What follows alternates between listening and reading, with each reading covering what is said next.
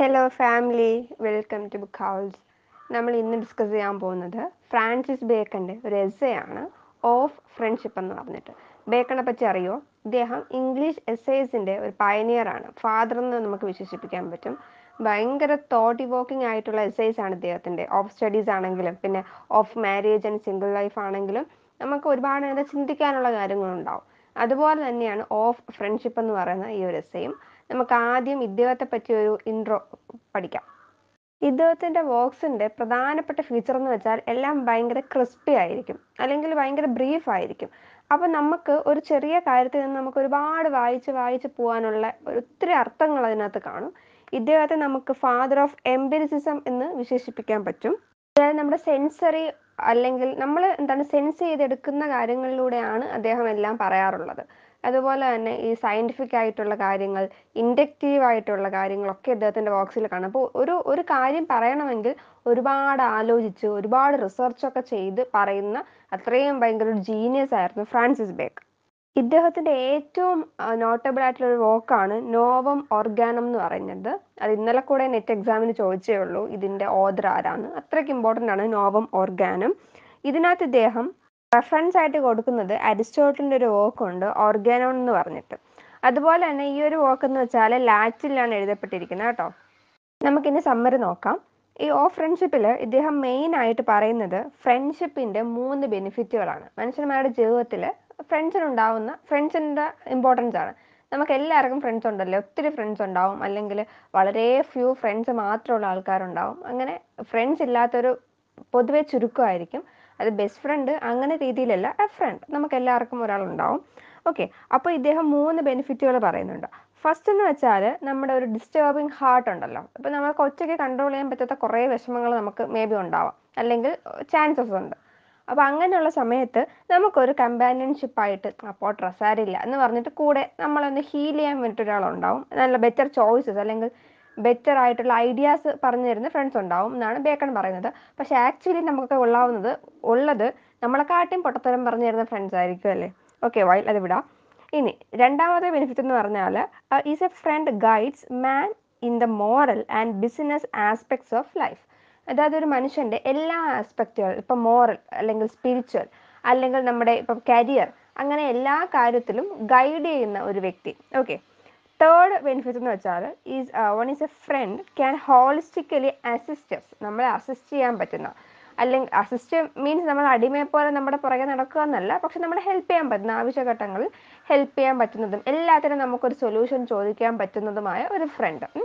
Okay, ഇനി നമുക്ക് ഈ ഫ്രണ്ട്ഷിപ്പിൻ്റെ ഈ ഒരു സംഭവത്തിലേക്ക് വരാം, ഈ എസ്സേയിലേക്ക് വരാം. ഇദ്ദേഹം ഈ എസ്സേ സ്റ്റാർട്ട് ചെയ്യുന്നത് തന്നെ അരിസ്റ്റോട്ടലിൻ്റെ ഒരു കോട്ട് പറഞ്ഞുകൊണ്ടാണ്.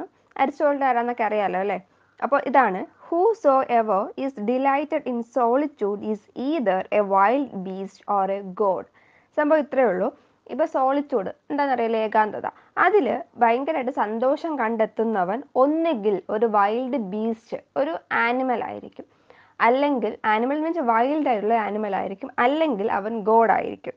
അതായത് നമുക്ക് എങ്ങനെ നോക്കാം. അപ്പം നമുക്ക് ആദ്യം വൈൽഡ് ബീസ്റ്റിൻ്റെ കാര്യം പറയാം. ഈ സോളിറ്റ്യൂഡ് കൊണ്ട് ഉദ്ദേശിക്കുന്നത് നമ്മൾ ഏകാന്തവാസം, ഒറ്റയ്ക്കിരിക്കുക എന്നൊക്കെ പറയുന്നതാണ്.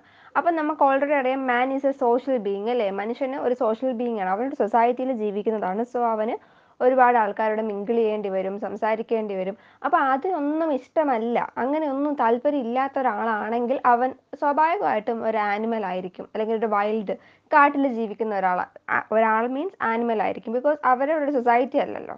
Okay, then primarily man is A social being, that's why he needs another മാൻ. മറ്റു മനുഷ്യൻ്റെ ഹെൽപ്പ് വേണം. അതില്ലെങ്കിൽ അവൻ സ്വാഭാവികമായിട്ടും എന്തായിരിക്കും, വൈൽഡ് ബീസ്റ്റ് ആയിരിക്കും എന്ന് പറയുന്നുണ്ട്. പക്ഷെ നമുക്കത് അങ്ങോട്ട് യോജിക്കാൻ തോന്നില്ല എനിക്ക് പേഴ്സണലി, ബിക്കോസ് ഞാനൊരു ഇൻട്രോവേർട്ട് ആയതുകൊണ്ട് തന്നെ എനിക്ക് ഒരുപാട് മിങ്കിളിങ് അത്ര ഇഷ്ടമല്ല മീൻസ് എനിക്കത് പറ്റത്തില്ല, എനിക്ക് അതിനകത്ത് അഡാപ്റ്റ് ചെയ്യാൻ പറ്റത്തില്ല. അപ്പോൾ എന്ത് കരുതി എന്നെ ഒരു വൈൽഡ് ബീസ്റ്റ് ആയിട്ട് നമുക്ക് കമ്പയർ ചെയ്യാൻ പറ്റത്തില്ലല്ലോ, ഞാൻ തന്നെ സ്വയം പറയുകയാണ്. ഓക്കെ, അപ്പം നമുക്കിതിനകത്ത് ട്രൂത്തും അതുപോലെ തന്നെ അൺട്രൂത്തും ഉണ്ടെന്ന് പറയാൻ പറ്റും ഈ ഒരു സ്റ്റേറ്റ്മെൻറ്റിൽ.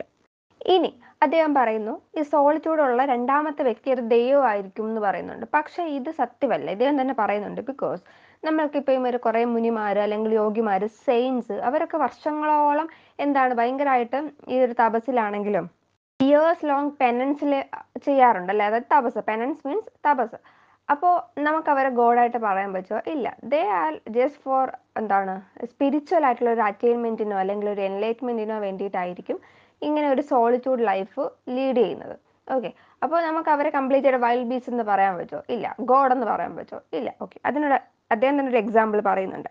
അതായത് ക്രീറ്റ് എന്ന് പറയുന്ന ഒരു വ്യക്തി ഉണ്ടായിരുന്നു. ഇദ്ദേഹം to have fallen asleep in a cave and slept there for 57 years without waking. കേട്ടോ, അപ്പോൾ അത്രയും നാൾ ആ ഒരു സ്പിരിച്വൽ ജേർണിയിൽ അദ്ദേഹം ഇങ്ങനെ അവിടെ തന്നെ ഒരു കേവിൽ തന്നെ സ്പെൻഡ് ചെയ്തു. സോ അദ്ദേഹം ഒരു ഗോഡാണോ? അല്ല. അപ്പോൾ ഈ ഒരു സ്റ്റേറ്റ്മെന്റിൽ തന്നെ, അത് അരിസ്റ്റോട്ടിൽ പറയുന്ന ഈ ഒരു സ്റ്റേറ്റ്മെന്റിൽ തന്നെ അൺട്രൂത്ത് ഉണ്ടെന്നാണ് ആര് പറയുന്നത്? ബേക്കൺ പറയുന്നത്. ഓക്കെ, മനസ്സിലായല്ലോ. നെക്സ്റ്റ്, ഇദ്ദേഹം കുറച്ച് എക്സാമ്പിൾസ് പറയുന്നുണ്ട്. അതായത് സ്വയം ഗോഡ് എന്ന് പറഞ്ഞ് വന്നവരെയോ അല്ലെങ്കിൽ കുറേ നാൾ സോളിറ്റ്യൂഡ് കഴിഞ്ഞിട്ട് ഞാൻ ദൈവമാണെന്ന് പറഞ്ഞ് പ്രഖ്യാപിച്ചവരെ കുറച്ച് എക്സാമ്പിൾസ് പോലെ പറയുന്നുണ്ട്. നമ്മുടെ ക്രീറ്റിന്റെ കാര്യം പറഞ്ഞു. അതുപോലെ തന്നെ റോമിൽ ഒരു കിങ് ഉണ്ടായിരുന്നു. Claim that the goddess of എഗീറിയ had taught him legislation in A grove near Rome. Next, bacon also mentions A Greek philosopher of 5th century BC who disappears suddenly just to prove to others that he is God. In reality, he throws himself into the flames of Mount Etna. കേട്ടോ, പിന്നെ വേറൊരാളെ പറ്റി പറയുന്നുണ്ട്. There is a Pythagorean philosopher and magician of the 1st century. They differ in terms of their quest and motive from the ancient hermits and holy fathers of the church. Here, Bacon alludes to Corinthians. ഫിലോസഫേഴ്സിൻ്റെ ഒക്കെ കാര്യങ്ങൾ പറഞ്ഞിട്ടാണ് ഇദ്ദേഹം അടുത്തത് സോളിറ്റ്യൂഡിൻ്റെ ആവശ്യകതയെപ്പറ്റി സംസാരിക്കുന്നത്. Bacon പറയാണ്, നമ്മുടെ ഈ ഒരു സോളിറ്റ്യൂഡാണ് ഒരു മനുഷ്യനെ ഫ്രണ്ട്ഷിപ്പിലേക്ക് നയിക്കുന്നത്. അല്ലെങ്കിൽ ഈ ഒരു ഏകാന്തവാസത്തിൽ നിന്നാണ് അവനൊരു ഫ്രണ്ട് വേണമെന്ന് തോന്നി ഒരു ഫ്രണ്ടിനെ കണ്ടുപിടിക്കാൻ ശ്രമിക്കുന്നത്. Life without friendship seems A place of wilderness. Every man feels lonely within. However, a person who likes to stay alone and is unfriendly is a beast. കേട്ടോ, അതായത് എപ്പോഴും ഇങ്ങനെ ഒറ്റയ്ക്ക് ഇരിക്കാൻ ഇഷ്ടമുള്ള അല്ലെങ്കിൽ ഒരു അൺഫ്രണ്ട്ലി, ഇപ്പം നമ്മൾ ഒരാളോട് സംസാരിക്കാൻ വരുമ്പോൾ എനിക്ക് താല്പര്യം വേണം, നീ എൻ്റെ പാടിന് പൊക്കോ എന്നൊക്കെ പറഞ്ഞ് അല്ലെങ്കിൽ ആ ഒരു ഒട്ടും ഫ്രണ്ട്ലി അല്ലാതെ നിൽക്കുന്നവർ ഉള്ളിൻ്റെ ഉള്ളിൽ എന്താണ്, ബീസ്റ്റ് ആണെന്നാണ് ഇദ്ദേഹം പറയുന്നത്. ഓക്കെ, അപ്പോൾ അവിടെയാണ് നമുക്കൊരു ഫ്രണ്ട്ഷിപ്പിൻ്റെ ഇമ്പോർട്ടൻസ് എന്താണെന്ന് മനസ്സിലാക്കുന്നത്. ഇത് ഒരു ഫ്രണ്ടും ഇല്ല അല്ലെങ്കിൽ മറ്റുള്ളവരായിട്ട് ഒരു ബന്ധമില്ല, കണക്ഷൻ ഇല്ല, അത് അവർ ഉള്ളിൻ്റെ ഉള്ളിലൊരു ബീസ്റ്റ് ആയിരിക്കും എന്ന് അദ്ദേഹം പറയാണ്. അതിന് നമുക്ക് പറയാനുള്ള ഒരു എവിഡൻസ് ഉണ്ട്. കാരണം നമ്മളെപ്പോഴും ഇങ്ങനെ എന്താ പറയുക, ഒറ്റയായിട്ട് നടക്കുന്നു. അങ്ങനെ നടക്കുമ്പം നമ്മളിപ്പം ജഡ്ജ് ചെയ്യാൻ അല്ലെങ്കിൽ നമ്മൾക്കിപ്പോൾ എന്തെങ്കിലും തെറ്റുണ്ട് അതിനെ ക്രിട്ടിസൈസ് ചെയ്യാൻ വേണ്ടിയിട്ട്, നമുക്ക് നല്ല നല്ല ഐഡിയാസ് പറഞ്ഞു തരാൻ വേണ്ടിയിട്ട് ആരുമില്ല. So we believe that we are right അല്ലേ? അപ്പോൾ നമുക്ക് ഒരു എന്താണ് സൂട്ടബിൾ ആയിട്ടുള്ള എഡിറ്റ്സോ കറക്ഷൻസോ ഒന്നും ലൈഫിൽ വരത്തില്ല. അപ്പോൾ അങ്ങനെ ലൈഫിൽ വരുത്താൻ ഒരാൾ വേണം. അതാണ് ട്രൂ ഫ്രണ്ട് എന്ന് അദ്ദേഹം പറയുന്നത്. ഇനി അദ്ദേഹം നേരെ നമ്മുടെ കണ്ടന്റിലേക്ക് കടക്കുകയാണ്. ബെനിഫിറ്റ്സ് ഓഫ് ഫ്രണ്ട്ഷിപ്പ് എന്തൊക്കെയാണെന്ന്. ഓക്കെ, ഫസ്റ്റ് വൺ എന്ന് വെച്ചാൽ നമ്മുടെ ഹാർട്ടിൻ്റെ സെല്ലിങ്സ് ഉണ്ടല്ലോ. സെല്ലിങ്സ് മീൻസ് എന്താണ്, നമുക്കുണ്ടാകുന്ന വിഷമങ്ങൾ അതിനെ ഒന്ന് ഡിസ്ചാർജ് ചെയ്യാനും ഒന്ന് ഈസി ചെയ്യാനുമുള്ള ഒരു സംഭവമാണ് ഫ്രണ്ട്ഷിപ്പ് കൊണ്ട് ഉദ്ദേശിക്കുന്നത്. It means sadness, anger, anxiety, etc. cause problems and trouble in the mind. In this respect, companionship helps to abate the grief and wound of a person. അപ്പോൾ നമ്മൾ അവരോട് പോയി പറയുമ്പോൾ നമ്മുടെ പ്രശ്നം കുറച്ച് ഒന്ന് ഈസ് ആവും അല്ലെങ്കിൽ അതൊന്ന് ഡിസ്ചാർജ് ആവും. അവർ നമുക്ക് വേണ്ട സൊല്യൂഷൻസ് പറഞ്ഞുതരും. സൊല്യൂഷൻ ഒന്നും വേണ്ട, പോട്ടറ ഞാനുണ്ട് കൂടെ എന്ന് പറഞ്ഞാൽ തീരുന്ന ഒരു സംഭവമല്ലേ ഉള്ളൂ. അതാണ് ഈ ഫ്രണ്ട്ഷിപ്പിൻ്റെ ഒന്നാമത്തെ ക്വാളിറ്റി ആയിട്ട് ഇദ്ദേഹം പറയുന്നത്. ഇനി നമുക്ക് മെഡിക്കൽ കണ്ടീഷൻസ് ഉണ്ടാവും അല്ലേ, ലിവർ സർജറി അങ്ങനെയുള്ള കാര്യങ്ങളൊക്കെ വരുമ്പോൾ, മെഡിക്കൽ കണ്ടീഷൻസ് വരുമ്പം നമുക്കതിന് സോഴ്സ് ഉണ്ടല്ലേ. എന്താണ്, ഇപ്പം എന്തെങ്കിലും സ്വെല്ലിങ്ങോ കാര്യങ്ങളൊക്കെ ലിവറിലോ അല്ലെങ്കിൽ ഹാർട്ടിൽ തന്നെ ഹാർട്ടിൽ സ്വെല്ലിങ്സ് ഒന്നും അങ്ങനെ വരാറില്ല, അത് വിഷം പെയിൻ മാത്രമേ ഉള്ളൂ. ലിവറിലൊക്കെ സ്വെല്ലിങ്സ് ഒക്കെ വരുവാണെങ്കിൽ നമുക്കത് ഓപ്പറേറ്റ് ചെയ്ത് മാറ്റാൻ പറ്റും. അങ്ങനെ നമുക്ക് ഇൻറ്റീരിയർ ആയിട്ട് ഹാർട്ട് ഫീലിങ്ങോ അല്ലെങ്കിൽ ഹാർട്ട് ബ്രേക്ക് ആയിട്ടുള്ള സിറ്റുവേഷൻസ് ഒക്കെ വരുമ്പോഴത്തേക്കും നമുക്കത് ഓപ്പറേഷൻ ചെയ്ത് മാറ്റാൻ പറ്റും അല്ലെങ്കിൽ ഒരു സർജനെ കൊണ്ട് ചെയ്യാൻ പറ്റുമോ? There a friend place the role of A surgeon. അപ്പം ആ ഒരു സർജൻ്റെ റോൾ പ്ലേ ചെയ്യുന്നത് ആരാണ്? ഫ്രണ്ടാണ്. ഹാർട്ടിനൊരു പ്രശ്നം വരുമ്പോൾ അതാണ് നമ്മുടെ ഫ്രാൻസിസ് ബേക്കണും പറയുന്നത്. Okay, most people comprehend its importance. Therefore, even great kings and monarchs seek friendship. Sometimes they proceeded so much at the cost of their safety and greatness. അതായത് എല്ലാവർക്കും ഈവൻ നമ്മൾ ഭയങ്കര നമ്മുടെ അപ്പെക്സിൽ കാണുന്ന മൊണാർക്സിനോ അല്ലെങ്കിൽ അന്നത്തെ ടൈമാണ് കേട്ടോ, ബേക്കണിന്റെ ടൈമിൽ മൊണാർക്കുകളും കിങ് ഒക്കെ ആണല്ലോ ഭയങ്കര സംഭവങ്ങൾ. അപ്പൊ അവർക്ക് വരെ ഫ്രണ്ട്ഷിപ്പ് ഉണ്ട് അല്ലെങ്കിൽ ഫ്രണ്ട്സ് ഉണ്ട് എന്നാണ് ഇദ്ദേഹം പറഞ്ഞു വെക്കുന്നത്. ഓക്കെ, മനസ്സിലായല്ലോ. പിന്നെ അദ്ദേഹം പറയാണ്, ഇപ്പം ഒരു റോയൽ പീപ്പിളിന് ഒരു ഓർഡിനറി പേഴ്സണുമായിട്ട് ഫ്രണ്ട്ഷിപ്പ് ഉണ്ടാക്കാൻ പറ്റുമോ? അത് അത്ര പോസിബിൾ അല്ല. Because there lies a lot of difference or distance between them. അപ്പൊ അത് കുറച്ച് ബുദ്ധിമുട്ടാണെന്ന് പറയുന്നുണ്ട്. അപ്പോൾ എന്ത് ചെയ്യും, നമ്മൾ തന്നെ ഫ്രണ്ട്സിനെ ചൂസ് ചെയ്യുമ്പോൾ എന്താ ചെയ്യുക, നമ്മുടെ സെയിം വേവ് ലെങ്ത് ഉള്ള ആൾക്കാരെ ആയിരിക്കും ചൂസ് ചെയ്യുന്നത് അല്ലേ. ചിലപ്പോൾ മേ ബി ഒരു പടി മുകളിലോ അല്ലെങ്കിൽ അങ്ങനെ ആയിരിക്കും ചൂസ് ചെയ്യുന്നത്. അല്ലാതെ ഇത്രയും വലിയ ഒരു വ്യത്യാസമുള്ള ഭയങ്കര വ്യത്യാസമുള്ളവരെ നമ്മൾ ചൂസ് ചെയ്യാറില്ല. അപ്പോൾ ഇദ്ദേഹം ഇവിടെ അങ്ങനെ പറയുന്നുണ്ട്, നമുക്ക് ഫേവറേറ്റ്സ് ആയിട്ടുള്ളവരായിരിക്കും നമ്മൾ ചൂസ് ചെയ്യാൻ പോകുന്നത്. പക്ഷേ കുറച്ച് എക്സാമ്പിൾസ് തരുന്നുണ്ട്.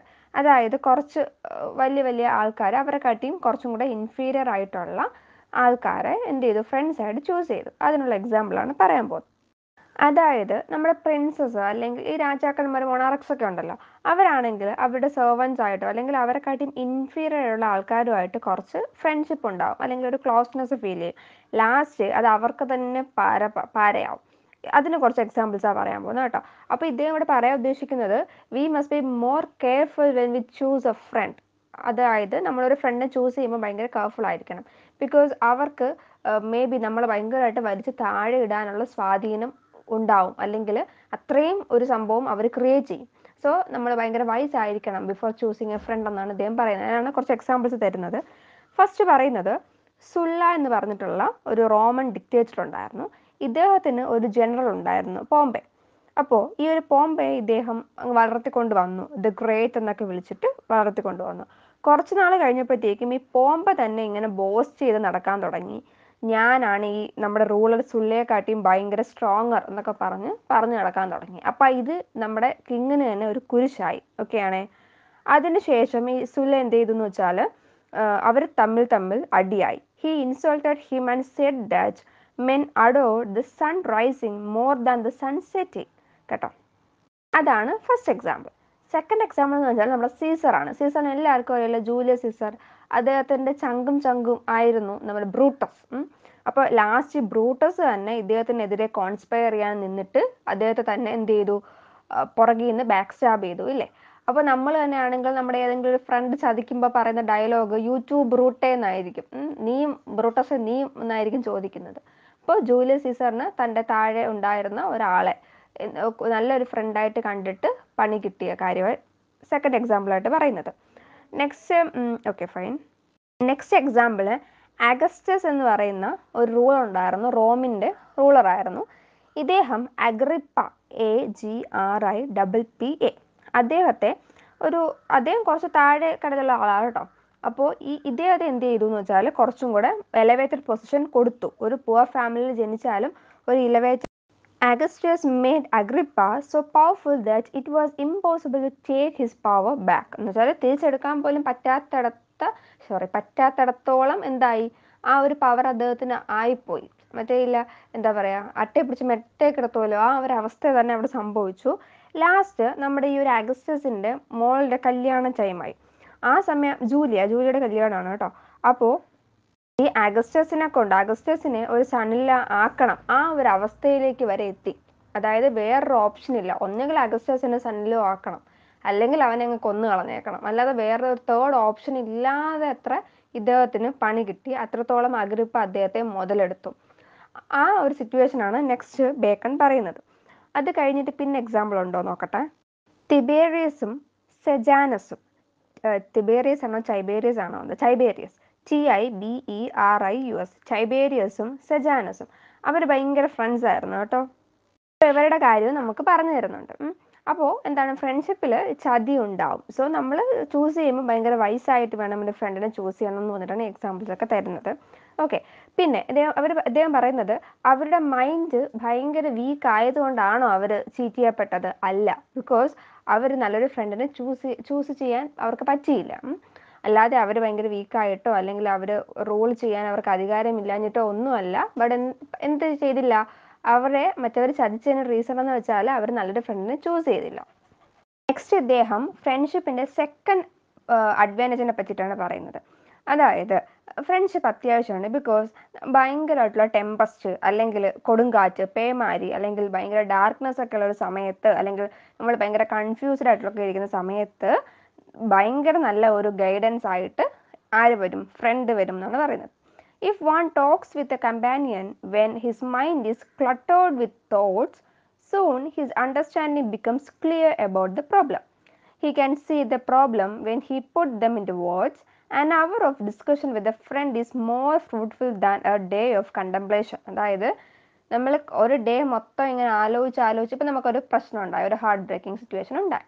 അപ്പം നമ്മളൊരു ഡേ മൊത്തം അത് ആലോചിച്ച് സെൻറ്റി അടിച്ചിരിക്കാതെ അതിന് പകരം ഫ്രണ്ടിനോട് പോയി പറഞ്ഞിട്ട് ഇങ്ങനെയാണ് സംഭവിച്ചത്, നമുക്കിനി എന്ത് next, what can we do next എന്നൊക്കെ ചോദിക്കുമ്പോൾ may be he will suggest U എന്താണ് ഒരു ഐഡിയ. അല്ലെങ്കിൽ നമുക്കത് പറയുമ്പോൾ തന്നെ നമ്മുടെ ആ ഒരു പ്രശ്നം പകുതി സോൾവ് ആയി, നമ്മുടെ മനസ്സിൽ നിന്ന് പകുതി പോയി. സോ എന്ത് ചെയ്യും, ആ ഫ്രണ്ട്ഷിപ്പ് അപ്പം നമ്മുടെ ആ ഒരു അഗണീസ് ഇറക്കി വെക്കാനുള്ള ഒരു ഇടമായിട്ട് നമുക്ക് ഫ്രണ്ട്ഷിപ്പിനെ കാണാമെന്ന് പറയുന്നുണ്ട്. ഓക്കെ ആണേ.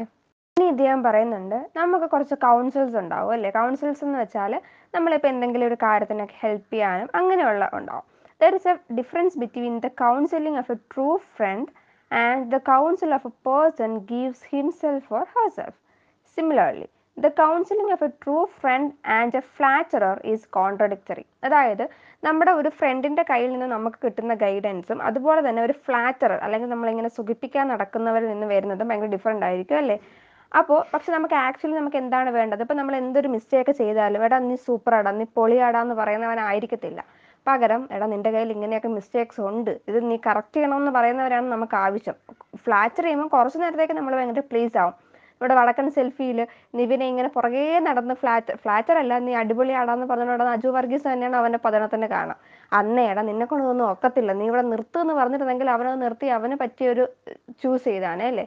അപ്പോൾ നമുക്കത് ഓക്കെ, നമ്മൾ കംപ്ലീറ്റ്ലി അടച്ചതിനെ അങ്ങ് തകർക്കണം എന്നല്ല, നമുക്ക് പ്രോപ്പറായിട്ടുള്ള ഗൈഡൻസ് കൊടുക്കുക. അല്ലെങ്കിൽ നമുക്ക് തെറ്റാണെന്ന് തോന്നുകയാണെങ്കിൽ തെറ്റെന്ന് പറയാം. അല്ലാതെ നമ്മളെ കൊണ്ട് ഒക്കാത്തൊരു കാര്യം എടാ നീ പൊളിയാടാ നിന്നെ കൊണ്ടത് പറ്റുമെന്ന് പറഞ്ഞ് വെറുതെ മോട്ടിവേഷൻ കൊടുത്ത് നശിപ്പിക്കുന്നതിനെക്കാളും നല്ല നമ്മൾ സത്യസന്ധമായിട്ട് കാര്യം പറഞ്ഞ് മനസ്സിലാക്കിയിട്ട് വേറൊരു പാത ചൂസ് ചെയ്യാൻ വേണ്ടി ഒരു ഗൈഡ് ചെയ്യാണ്. അപ്പോൾ നമുക്ക് ട്രൂ ഫ്രണ്ട്ഷിപ്പാണ് വേണ്ടത്, അല്ലാതെ ഒരു ഫ്ലാറ്ററി അല്ല എന്നാണ് അദ്ദേഹം പറയുന്നത്. ഇനി ഈ ഒരു കൗൺസിൽസ് തന്നെ 2 ടൈപ്പ് ഉണ്ട്. ഏതൊക്കെയാണ്? ഒന്ന്, നമ്മൾ മോറൽസ് നമ്മളെ കൗൺസിൽ ചെയ്യുന്നത്. ഇപ്പം നമ്മൾ എന്തെങ്കിലും തെറ്റെന്നല്ല, നമ്മൾ മൊറാലിറ്റിക്ക് നിരക്കാത്ത കാര്യങ്ങൾ ചെയ്യുകയാണെങ്കിൽ അത് തെറ്റാണെന്ന് തന്നെ പറയുന്ന, വെറുതെ പ്രജുഡിസ്റ്റിക് ആയിട്ട് നീ അന്ന് അങ്ങനെ ചെയ്തുകൊണ്ടാണ് അങ്ങനെ പറയാതെ ഇപ്പം ചെയ്യുന്ന തെറ്റാണ് അങ്ങനെ സംസാരിക്കുന്ന ഒരാൾ. അതുപോലെ തന്നെ നമ്മുടെ ബിസിനസ് അല്ലെങ്കിൽ നമ്മുടെ ഒരു പ്രൊഫഷണൽ ലൈഫിൽ നമ്മളെ കൺസേൺ ചെയ്യുന്നത്. The best therapy to keep the mind healthy is a friend's criticism.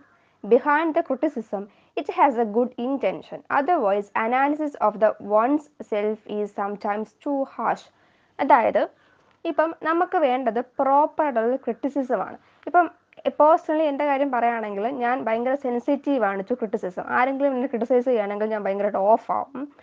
അപ്പോൾ while at the same time ഒരു ഫ്രണ്ട് നല്ല ഇൻറ്റൻഷനിലൂടെ നീ നിൻ്റെ ക്യാരക്ടർ കുറച്ച് പ്രശ്നമുണ്ട്, അല്ലെങ്കിൽ നീ ഇങ്ങനെ ഭയങ്കരമായിട്ട് ഇമോഷണൽ ആവരുത് എന്നൊക്കെ നമ്മളോട് സംസാരിച്ച് നല്ല വ്യക്തമായിട്ട് പറഞ്ഞു തരുമ്പോൾ we get more clear about the things. But ഇപ്പം നമ്മളൊരു സ്ട്രേഞ്ചർ വന്നിട്ട് ഇപ്പം നമ്മുടെ ഫ്രണ്ട് നമ്മൾ നല്ലപോലെ പറഞ്ഞ് മനസ്സിലാക്കാൻ ശ്രമിക്കുകയാണ്, പക്ഷെ നമ്മളത് കേൾക്കുന്നില്ല. വേറൊരു സ്ട്രേഞ്ചർ വന്നിട്ട് എൻ്റെ ദൈവമേ ഇങ്ങനെയുള്ളൊരു സ്വഭാവമുള്ള ഒരാളെന്ന് പറയുമ്പോൾ നമ്മളത് ഭയങ്കരമായിട്ട് ഹാർട്ട് ചെയ്യും. അല്ലെങ്കിൽ നമ്മൾ സ്വയം ഇങ്ങനെ ആലോചിക്കും, ഓക്കെ ഞാൻ അങ്ങനാണോ ഞാൻ ഇങ്ങനാണോ എന്നൊക്കെ മറ്റവരെന്നോട് ഇങ്ങനെ പറഞ്ഞല്ലോ എന്നൊക്കെ ആലോചിക്കുമ്പോൾ നമ്മൾ ഭയങ്കരമായിട്ട് ഹാർഷാവും. നമുക്ക് നമ്മളോട് തന്നെ ഭയങ്കര ദേഷ്യം തോന്നും. വൈൽ അത് ഫ്രണ്ട് പറഞ്ഞ് മനസ്സിലാക്കുമ്പോൾ നമുക്ക് എന്താണ് ഭയങ്കര ഒരു സമാധാനം, നമുക്ക് ഭയങ്കര ടെൻഷൻ ഉണ്ടാവത്തില്ല. നമ്മളത് കുറച്ചും കൂടെ ക്ലിയർ ചെയ്യാൻ വേണ്ടി ശ്രമിക്കും ഇല്ലേ. അതാണ് ഫ്രണ്ട്ഷിപ്പിൻ്റെ സെക്കൻഡ് അഡ്വാൻറ്റേജ് എന്ന് ഫ്രാൻസിസ് ബേക്കൺ പറയുന്നത്. ഇനി തേർഡ് എന്ന് പറഞ്ഞാൽ ഫ്രണ്ട്ഷിപ്പിനെ അദ്ദേഹം കമ്പയർ ചെയ്യുന്നത് ഒരു പൊമഗ്രനേറ്റുമായിട്ടാണ്. അതിന് ഒത്തിരി കേർണൽസ് ഉണ്ടല്ലേ, ഇപ്പം ഒത്തിരി കുഞ്ഞു കുഞ്ഞു അരികളും മല്ലികളും ഒക്കെ ഉണ്ടല്ലോ. അതുകൊണ്ട് ഉദ്ദേശിക്കുന്നത് ഒരു ഫ്രണ്ട് എന്ന് പറഞ്ഞാൽ നമ്മുടെ എല്ലാ ആക്ഷൻസും ജാക്ക് ഓഫ് ഓൾ ട്രേഡ്സ് ആണ്. എല്ലാ ആക്ഷൻസിനും നമ്മളെ ഹെൽപ്പ് ചെയ്യുന്ന, നമ്മളെ ഗൈഡ് ചെയ്യാൻ പറ്റുന്ന ഒരാളായിരിക്കും. A friend can exercise various Rolls in a person's life ഇല്ലേ. ഇപ്പം ഓക്കെ നമ്മളെ ഒരുപാട് ആക്ഷൻസിൽ നമ്മളെ ആ ഒരു ഫ്രണ്ട് ഒരുപാട് ഫേസസ് ആയിട്ട് നിന്നുകൊണ്ട് നമ്മളെ ഹെൽപ്പ് ചെയ്യാൻ പറ്റും. There are numerous things that a man cannot do in his lifetime. If a person has a true friend, he can be certain that his friend will complete the rest of the work if it remains incomplete. അത് ഇവിടെ പറഞ്ഞുകൂടാ, പക്ഷേ എങ്കിലും ഞാൻ പറയാം. ഇപ്പോൾ നമ്മൾ assignment എഴുതാൻ താമസിച്ചു പോയി, ഫ്രണ്ട് ഒരു ഡയറി മിൽക്കൊക്കെ മേടിച്ചു കൊടുത്താൽ നമുക്ക് ചെയ്യാൻ പറ്റുന്ന ഒരു ഫ്രണ്ട് ഉണ്ടെങ്കിൽ ഓഫ് കോഴ്സ് നമുക്കത് ചെയ്തെടുക്കാൻ പറ്റുമല്ലോ. വെറുതെ ഒരു എക്സാമ്പിൾ പറഞ്ഞാണ്, എഴുതി വെക്കരുത്, ഉള്ള മാർക്ക് കൂടെ പോകും. ഓക്കെ, അപ്പം നമുക്ക് ഒരു മനുഷ്യനൊരു ലൈഫ് ടൈമിൽ ചെയ്യാൻ പറ്റാത്ത ഒരുപാട് കാര്യങ്ങളുണ്ടാവും. അപ്പോൾ കൂടെ ഒരു ഫ്രണ്ട് ഉണ്ടെങ്കിൽ നമുക്ക് ഉറപ്പായിട്ടും അത് അച്ചീവ് ചെയ്യാൻ പറ്റും എന്നാണ് പറയുന്നത്. ഓക്കെ, ഒറ്റയ്ക്ക് ചെയ്യാൻ പറ്റാത്ത കുറേ കാര്യങ്ങൾ കൂടെ ഒരാളുണ്ടെങ്കിൽ നമുക്ക് ചെയ്യാൻ പറ്റും. മനസ്സിലായല്ലോ? A friend is another himself because a friend is far more than himself. Men aspire to do various things in life. നമ്മുടെ തോട്ട്സിനെ ഒന്നും കൂടെ വൈഡ് ആക്കാൻ, ക്ലിയർ ആക്കാൻ വേണ്ടി ഹെൽപ്പ് ചെയ്യും. ഇപ്പം നമ്മൾ ഒരു പൊട്ട ആശയങ്ങളുണ്ടാവും, അതിൽ തന്നെ നമ്മളങ്ങ് അടിയുറച്ച് വിശ്വസിച്ച് പോവുകയാണ്. അപ്പോൾ പക്ഷെ അതിനോട് കുറച്ച് കോൺട്രഡിക്ടറി ആയിട്ടുള്ള ആശയങ്ങളായിരിക്കും നമ്മുടെ ഫ്രണ്ടിനുള്ളത്. അപ്പോൾ നമ്മൾ എന്ത് ചെയ്യും? ആദ്യമൊക്കെ കുറച്ച് ക്ലാഷസ് ഉണ്ടാവും, പക്ഷെ നമ്മൾ ചിന്തിക്കും, ഓക്കെ വ്യത്യാസമുണ്ട്, ഞാൻ ചിന്തിക്കുന്നത് തെറ്റാണെന്നൊക്കെ നമുക്ക് തന്നെ സ്വയം തോന്നി തുടങ്ങും. നമ്മുടെ തോട്ട്സിനെ ഒന്നും കൂടെ ക്ലെൻസ് ചെയ്യും ഒരു ഫ്രണ്ടിൻ്റെ help. A person's body is confined to one place, and with the assistance of a friend, he can manage walk to a certain level. But with the help of a friend, he can walk simultaneously in the other walks. A man talk of his own merits with modesty. A man sometimes cannot beg, but these are graceful in friend's mouth, for which the person might feel shy. ഇപ്പം നമ്മൾ പറയട്ടെ, ഇപ്പം നമ്മുടെ എന്തെങ്കിലുമൊക്കെ തെറ്റുകളും കാര്യങ്ങളൊക്കെ ഉണ്ട്, അത് തന്നെ വെച്ച് പറയാം. ഇപ്പം വേറൊരാൾ നമ്മളോടത് പറയുമ്പോൾ നമുക്കൊരു നാണക്കേട്, ഷൈനെസ് നമുക്ക് തോന്നില്ലേ? പക്ഷെ നമ്മുടെ ഫ്രണ്ട് നമ്മളോട് അത്രയും ക്ലോസ് ആയിട്ടുള്ള നമ്മളോട് പറയുമ്പോൾ നമുക്ക് ആ ഒരു നാണക്കേട് നമുക്ക് ഫീൽ ചെയ്യത്തില്ല. ഓക്കെ, അത് ശരിയാണെന്ന് നമുക്ക് മനസ്സിലാവും. അതാണ് ദൈവം ഇവിടെ പറയുന്നത്. അതുപോലെ തന്നെ ഒരു വ്യക്തി അദ്ദേഹത്തിൻ്റെ സണ്ണിനോട് എന്താണ് കമ്മ്യൂണിക്കേറ്റ് ചെയ്യുന്നതിനൊരു പരിധി ഉണ്ടാവും, അല്ലേ? അതായത് ഒരു ഫാദറിന് എന്ന നിലയ്ക്ക് മാത്രമേ കമ്മ്യൂണിക്കേറ്റ് ചെയ്യാൻ പറ്റുള്ളൂ. അതുപോലെ തന്നെ ഒരു ഹസ്ബൻഡിന് ഒരു വൈഫിനോട് കമ്മ്യൂണിക്കേറ്റ് ചെയ്യുന്നത് ആ ഒരു ഡിസ്റ്റൻസ് അല്ല, ആ ഒരു സംഭവം ഗ്യാപ്പ് അവിടെ ഉണ്ടാവും. പക്ഷെ ഒരു ഫ്രണ്ടിനോട്, ഒരു എടാപാടാ ബന്ധമുള്ള ഫ്രണ്ടിനോട് നമുക്ക് അങ്ങനെയുള്ള വ്യത്യാസമോ അല്ലെങ്കിൽ ഒരു ഷൈനസോ എന്തെങ്കിലും തുറന്നു പറയാനുള്ള ഒരു മടിയോ ഒന്നും കാണിക്കേണ്ട ആവശ്യമില്ല എന്നാണ് ദൈവം അവിടെ പറയുന്നത്. A friend talks based on the other person's requirements or the situation. Such benefits are endless. A man who has no friends and does not fit into the social structure can leave the society. ഇദ്ദേഹം ഈ ഒരു essay അവസാനിക്കുന്നത്, ഇപ്പം ഒരു മനുഷ്യന് ഒരു front ഇല്ല, അല്ലെങ്കിൽ അവൻ ഈ ഒരു സോഷ്യൽ സ്ട്രക്ചറിൽ ഫിറ്റ് ചെയ്യുന്നില്ല എന്ന് തോന്നുകയാണെങ്കിൽ better you should leave the society. നിങ്ങൾ ഇവിടെ വിട്ട് വേറെ വല്ല കാട്ടിലോട്ടെങ്ങാനും പോകുന്നതായിരിക്കും നല്ലതെന്നാണ് പറയുന്നത്. അതായത് ഒരു ഫ്രണ്ട് പോലും ഇല്ലാത്തവർക്കുള്ള ഒരു എന്താണ് അങ്ങനെയാണ് അദ്ദേഹം പറയുന്നത്. നിങ്ങൾക്ക് ഫ്രണ്ട് ഇല്ലെങ്കിൽ നിങ്ങൾ നാട് വിട്ട് എങ്ങോട്ടെങ്കിലും പൊക്കോളൂ. ഈ ഫ്രണ്ട്ഷിപ്പ് കൊണ്ട് ഉദ്ദേശിക്കുന്നത് നമ്മൾ എന്നും അത് അപ്ഡേറ്റ് ആയിരിക്കണം, നമ്മൾ എന്നും കോൺടാക്ട് വെക്കണം എന്നൊന്നും ആയിരിക്കില്ല. വൺ ഫ്രണ്ട് നമുക്ക് എല്ലാവർക്കും ഉണ്ടാവുമല്ലോ, ഒരു ഫ്രണ്ട് ഉണ്ടാവുമല്ലോ. അതാണ് അദ്ദേഹം പറയുന്നത്. പിന്നെ ഇദ്ദേഹത്തിൻ്റെ ബാക്കി എസ്സേസ് ഒക്കെ അറിയോ? Of love, of marriage and single life, of studies ഒക്കെ. അതിനകത്തൊക്കെ ഭയങ്കര ബ്രെവിറ്റി അല്ലേ അദ്ദേഹത്തിൻ്റെ ഒരു കീ എലമെൻ്റ് എന്ന് പറയുന്നത്. പക്ഷേ ഈ എസ്സേ എന്ന് പറഞ്ഞാൽ കുറച്ച് ലെങ്തിയാണ്, കുറച്ച് തോനെ സംഭവങ്ങളുണ്ട്. ഇപ്പോൾ ഞാൻ തൊട്ട് മുന്നേ പറഞ്ഞില്ലേ, നമ്മൾ മൊറാലിറ്റിയിലും കൗൺസിൽ ചെയ്യും, പ്രൊഫഷനിലും കൗൺസിൽ ചെയ്യുന്നു. അത് തന്നെ ഒരു ഹെഡിങ് ആയിട്ട് തന്നെ പിന്നെയും പറയുന്നുണ്ട്, എക്സ്പ്ലെയിൻ ചെയ്ത് പറയുന്നുണ്ട് എങ്ങനെയൊക്കെയാണെന്ന് കേട്ടോ. അപ്പോൾ ഒരു പോയിന്റിന് തന്നെ ഇദ്ദേഹം സഫീഷ്യൻ്റ് ആയിട്ട് ഒത്തിരി എക്സാമ്പിൾസ് ഒക്കെ തരുന്നുണ്ട്. ഒരു എക്സാമ്പിളായിട്ട് പറയുകയാണെങ്കിൽ ആ ഒരു ഫസ്റ്റ് ഫ്രൂട്ട് ഓഫ് ഫ്രണ്ട്ഷിപ്പിനെ പറയാൻ വേണ്ടിയിട്ട് അദ്ദേഹം ഒത്തിരി ലെങ്തി ആയിട്ട് പറയുന്നുണ്ട്. Okay, however the benefits Bacon mentions in the essay are still relevant. ഇപ്പോഴും ഇത് റെലവൻ്റ് ആണ്, അല്ലേ? ഇദ്ദേഹം തരുന്ന എക്സാമ്പിൾസും എല്ലാം റെലവൻ്റ് ആണ്. ഇപ്പം നമ്മൾ ഫ്രണ്ടിനെ ചൂസ് ചെയ്യുമ്പോൾ നമ്മുടെ സെയിം വേ നമുക്ക് ഒരു ലൈഫ് റിഫ്ലക്റ്റിംഗ് ആയിട്ട് നമുക്ക് ഇദ്ദേഹത്തിൻ്റെ എസ്സേസിനെ വായിക്കാൻ പറ്റും, ഇല്ലേ? ഒരു ഫ്രണ്ടിനെ ചൂസ് ചെയ്യുമ്പോൾ നമ്മളോടൊപ്പം നിൽക്കുന്ന, അല്ലെങ്കിൽ നമ്മുടെ വേവിൽ നിന്നുള്ള ചൂസ് ചെയ്യുക, നമ്മളെക്കാട്ടും ഭയങ്കര താഴെയുള്ളവർ ചൂസ് ചെയ്താൽ അവരെ നമ്മുടെ മണ്ടേ കയറും, മീൻസ് മുതലെടുക്കും. നമ്മളെക്കാട്ടിയും ഒത്തിരി മുകളിലുള്ളവരെ ചൂസ് ചെയ്താൽ നമുക്ക് അവരോട് അങ്ങോട്ട് അഡ്ജസ്റ്റ് ചെയ്ത് പോകാൻ ബുദ്ധിമുട്ടായിരിക്കും. നെക്സ്റ്റ് ഇദ്ദേഹം പറയുന്നത് നമുക്ക് ഒരു പെയിൻ റിലീവറായിട്ട് ഒരു ഫ്രണ്ടിനെ ആക്ട് ചെയ്യാൻ പറ്റും, നമ്മളെ മോറലി ഗൈഡ് ചെയ്യാൻ പറ്റും, അങ്ങനെയുള്ള കാര്യങ്ങളൊക്കെയാണ് പറയുന്നത്.